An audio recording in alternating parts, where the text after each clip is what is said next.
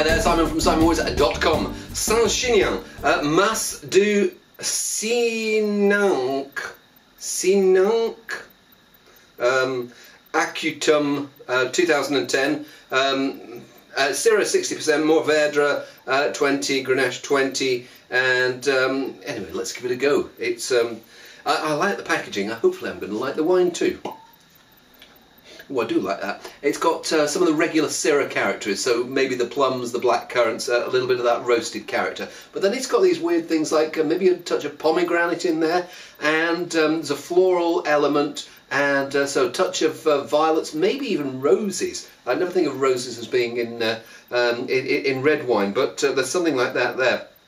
And it feels like one of those wines that there's an elegance about it. It feels like effortless. Effortlessly concentrated. It's not particularly deep in colour. I think what they've got is really nice concentrated fruit that they've not had to do too much to in order to make a wine that smells like this. Warm, herby, there's a touch of tomato in there, and yes, this is when the tannin kicks in. You've got these rich flavours, and then suddenly, whoomph, the tannin comes and goes, remember me.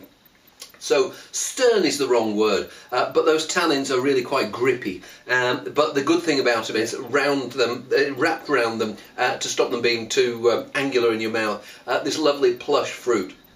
And it has got this quite exotic overtone. Yes, it's got the berries, it's got the plums, but yes, this more exotic, almost like strawberries and cream character.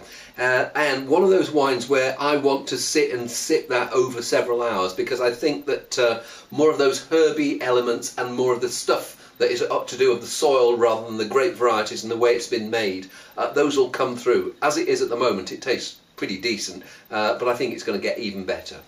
See you soon.